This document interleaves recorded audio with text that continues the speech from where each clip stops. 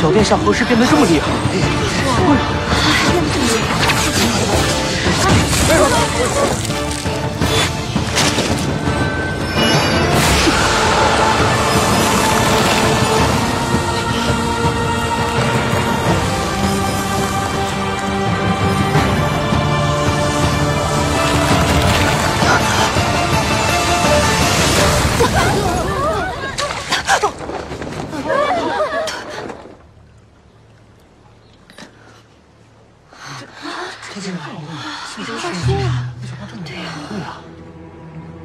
小殿下，你输了。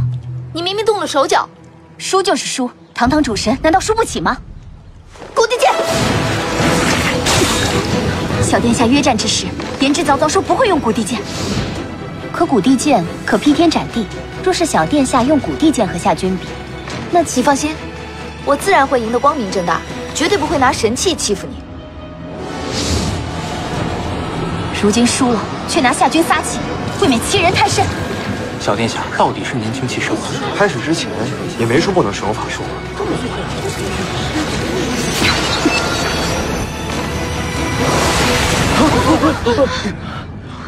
见过白绝神尊。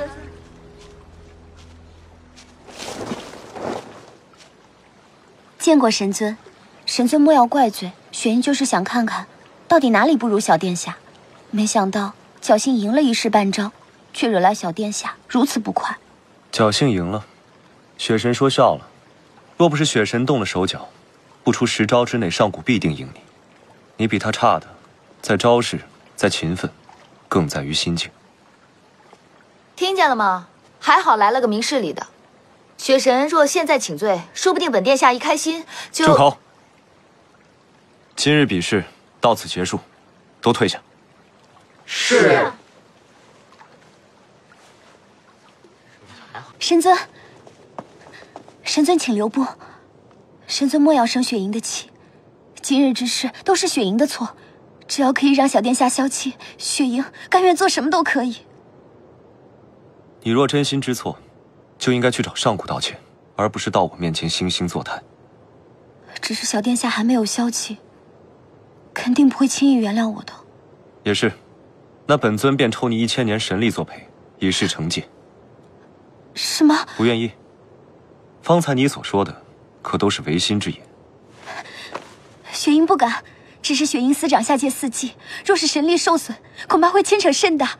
还有神魔之战之时，雪莹也算是有些战功，这般处罚，恐怕旁人也会非议于你。你倒是想的挺多，不过照样该罚。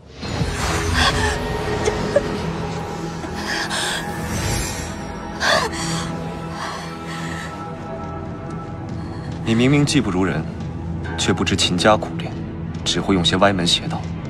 我记得我早已说过，长渊殿内不许女君进入，这其中自然也包括你。